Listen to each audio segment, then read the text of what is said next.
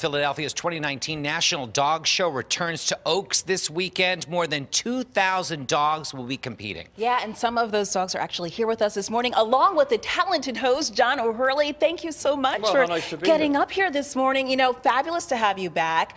Tell us what makes this show so unique. Well, I think it celebrates the thing that we love most in our lives, and our dogs, really. We celebrate 2,000 of the best dogs in the country. All of them are breed winners. They'll all be out there at the Expo Center there in Oaks this weekend. The National Dog Show presented by Purina on Saturday. So if you're looking for something to do with your family, it's a good place to be.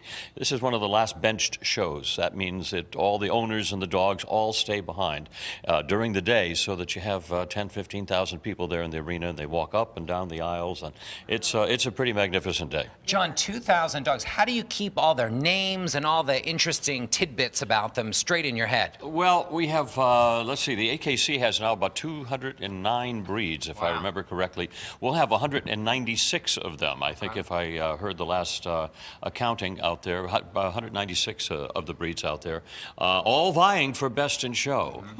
But, you know, it's wonderful. It celebrates the rich history of breeding for tens of thousands of years. And, because dogs had a form and a function, and that's exactly what we're doing, is try to keep the most important parts of the breeds alive. And speaking of breeds, we have a couple of them here with us this morning. Can you introduce us to the dogs who we have joining us? Well, we have two, and we're going to show you a little bit of their agility and athleticism. This is a border collie named Echo. And Lourdes Edlund, who's one of our professional trainers. Look at that. Look at that. Whoa, whoa, whoa, whoa, whoa, whoa. Oh, my goodness. Isn't that great? Look at that. Not missing a step there. Isn't that something? So amazing. Isn't that amazing? That's I think we're throwing her off a little bit. Well, it shows exactly how well trained they are. This is the Purina Performance Team. This is Lourdes Edlund, who's one of our professional trainers there. And this, one of the wonderful things is, in between the group competitions out there in the main arena, we'll have all sorts of agility and interesting things. You can see now that they bring the frisbees in, and this is little Mac. Look at Mac. Mac is a little rescue dog. Look at that. But as alert and athletic as can be. Look at that. Wow. All right.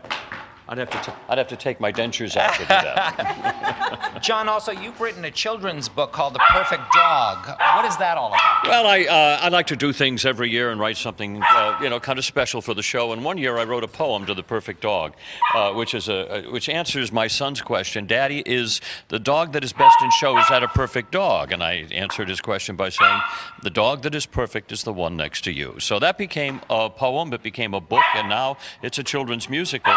And the Footlighter Children's Theater out there have a beautiful, all week long they'll be doing the show as well. Well, this is great, and we think Mac and Echo are amazing, fantastic. Perfect dogs as well. And they are really remarkable, aren't they? In the way love the little jacket there, athletic as they are smart.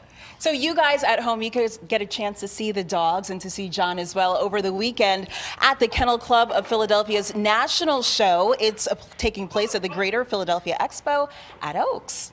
Always a pleasure to have you here. Great to be here. Thank you. 18th year now. We'll be right back. 3 to go.